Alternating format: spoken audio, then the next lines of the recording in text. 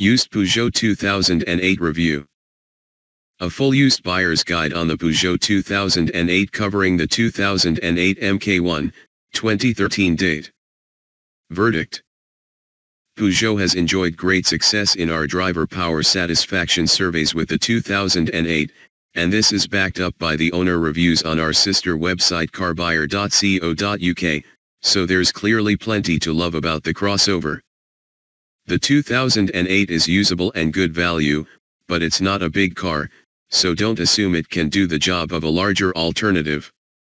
There's also no four-wheel drive, although some models have grip control, which mixes electronics with special tires to give traction in slippery conditions.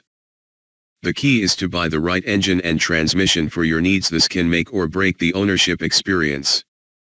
When Nissan created the compact crossover with its Juke in 2010, few people would have guessed just how popular the format would become.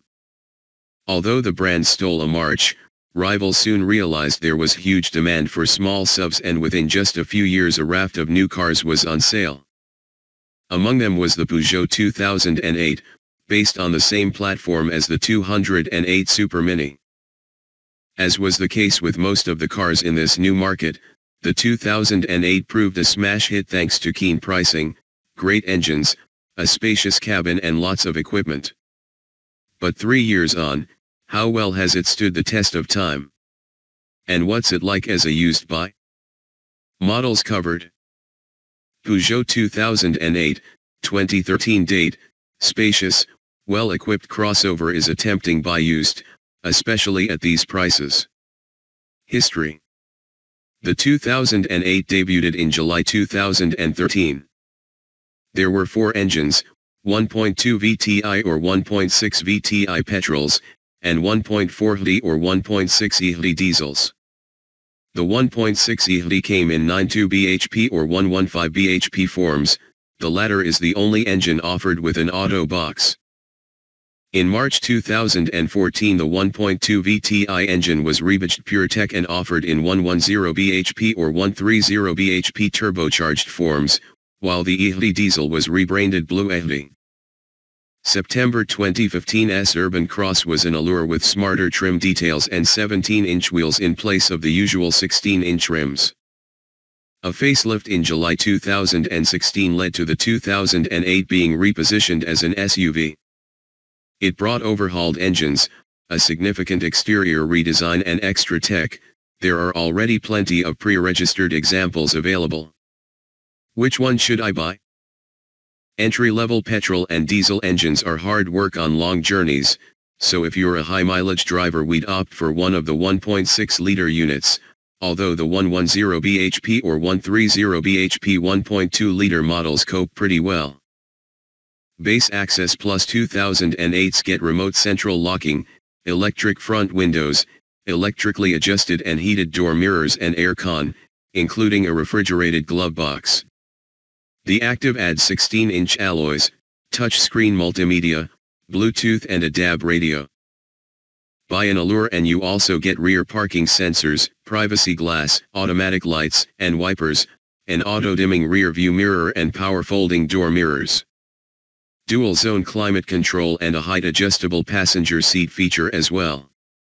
The top-spec Feline comes with 17-inch alloys, navigation plus a panoramic roof with an electric blind. Alternatives to the Peugeot 2008. The small SUV market has mushroomed in recent years, so you're spoiled for choice.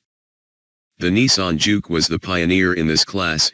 It still looks distinctive and there are lots about, although it's now getting dated. Launched around the same time as the 2008 is the Captur, which has been a big success for Renault with its sharp looks, smart cabin, and great value for money. The Vauxhall Mocha and Ford EcoSport are both underwhelming but reasonably priced on the second-hand market. There are also lots of them to choose from.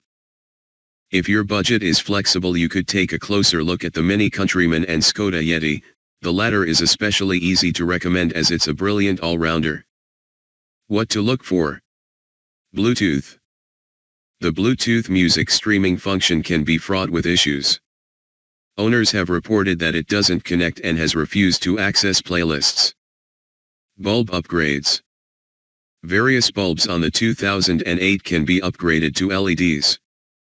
For instructions on how to carry out this switch, there's a really handy guide at tinyurl.com/h8ytrn2.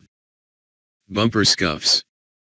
The color-coded rear bumper is easily bashed by owners loading and unloading the boot, so be sure to check for paint damage on potential buys. Tire wear. Uneven tire wear can be an issue on the 2008. Some owners have found that rigorously maintaining exactly the right pressure is critical to prevent this. Interior. Inside, the 2008 is a class act with lots of kit and high-quality materials. Plus, once you get used to it, the small steering wheel set below the instruments works well. There's plenty of head and legroom for 4, but 5 is tight. Boot space is only average, though, at 350 liters. Running costs. All 2008s need to be serviced annually or every 20,000 miles for petrol-engined cars and 12,500 miles for diesels. The first 2 checks are priced at £160 and £170 for diesels, both are set at £150 for petrol models. From 3 years on, services alternate between minor and major at £115 or £195 for petrol cars, £140 and £250 for diesels. Dealers offer OE or pattern parts to cut costs. All diesels have a cam belt. This needs replacing at 10 years or 112,500 miles at £345 or £295 if the car is over 3 years old. Fresh brake fluid is required every 2 years, £49, and fresh coolant after 4 years or 80,000 miles, then every 12 months or 20,000 miles, £70. Recalls. Despite its youth, the 2008 has been recalled 5 times, all in 2014. The first came in February, because of fuel leaks in some cars built in January. 2 recalls followed in April over a possible loss of control, one concerned potential steering problems, the other suspension faults. A similar problem brought a 4th recall, in July. This time it was because of potential subframe damage during the manufacturing process. The most recent recall came in December 2014, the handbrake mechanism wasn't set up correctly in some examples in the factory. Driver power owner satisfaction. The 2008 came a brilliant 11th on its debut in our driver power satisfaction survey. In 2014, last year it dropped to 33rd and this year to 48th.